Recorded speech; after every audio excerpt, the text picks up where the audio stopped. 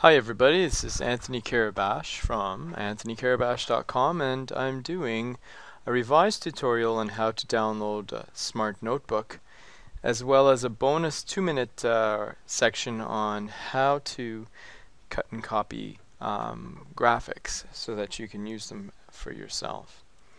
To start, go with Google or whatever your favorite search engine is and just type in Smart Notebook download.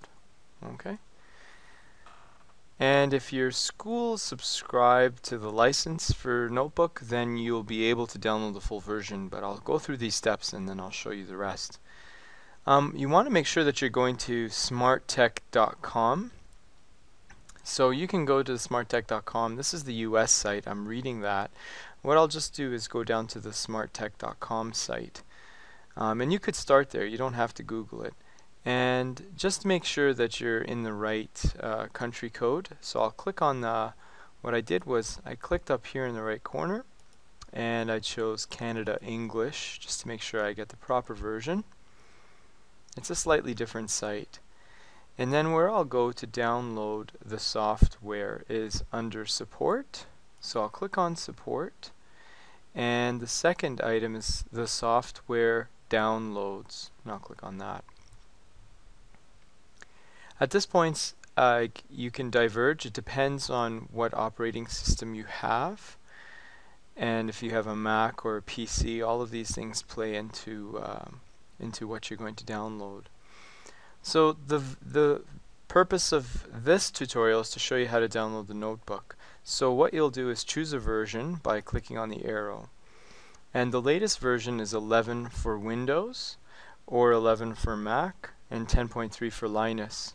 So I have a Windows machine, so I will be downloading 11 for Windows, and I'll click on that link.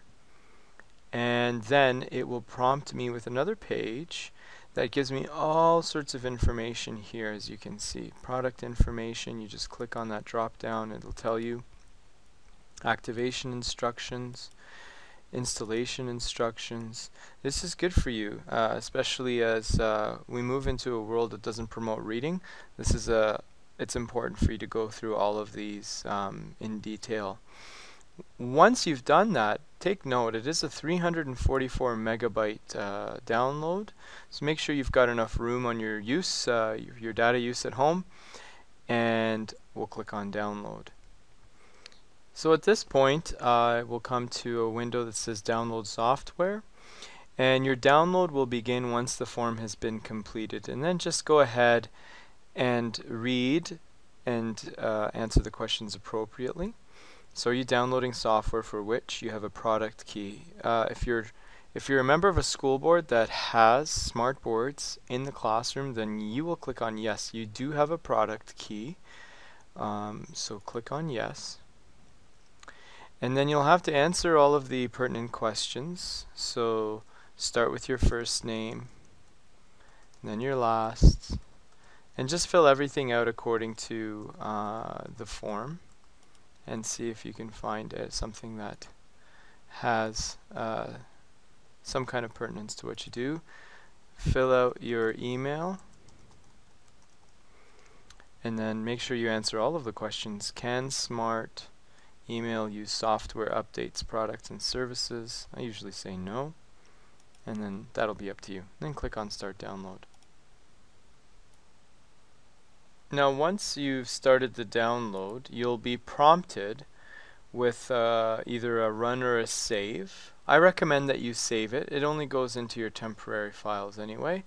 And then Internet Explorer in this case will give you a little window that looks like this, and it'll tell you how long it'll take to save.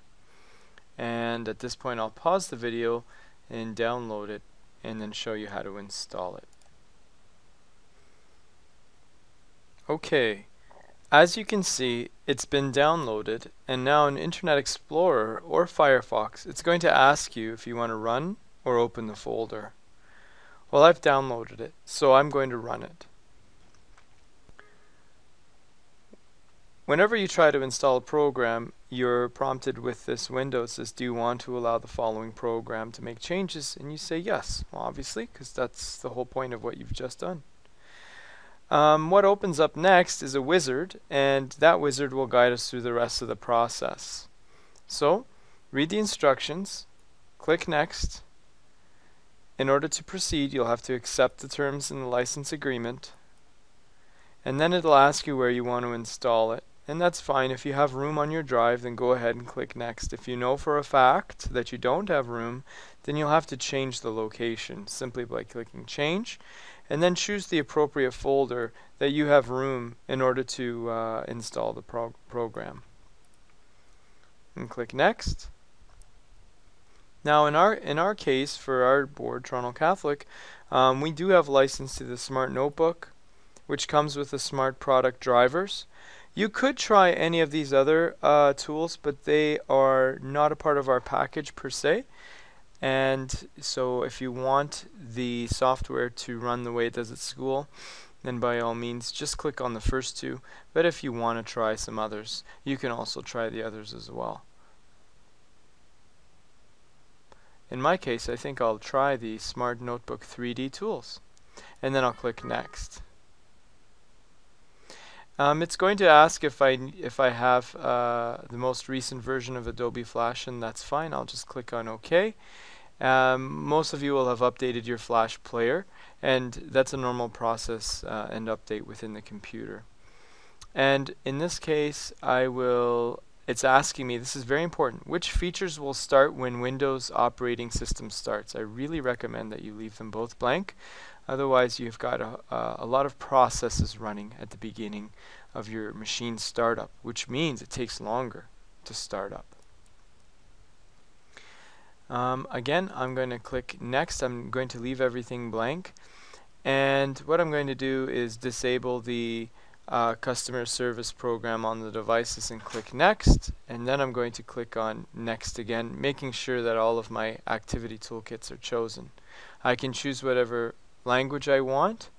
In this case, they have upgraded many of their languages. But for now, I'll stick with French and then click Next, and then finally Install. At this point, I'll pause the video and then rejoin you after the installation is complete. Okay, now that it's been downloaded, it took about 15-20 minutes. It is a pretty big program.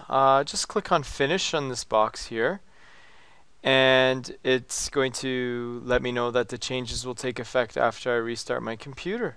So I'll click on Yes, and now it's going to prompt me if I want to save any of the things that I need to save. My computer now is trying to shut down, so what I'm going to do is just click on Cancel because I don't want to shut down just yet. Okay, and that's how you download the Smart Notebook software version 11. I hope this was helpful to you. The next video I'll post will be simply how to copy and paste or take snippets from your screen so that you can have your own JPEGs. Thanks again.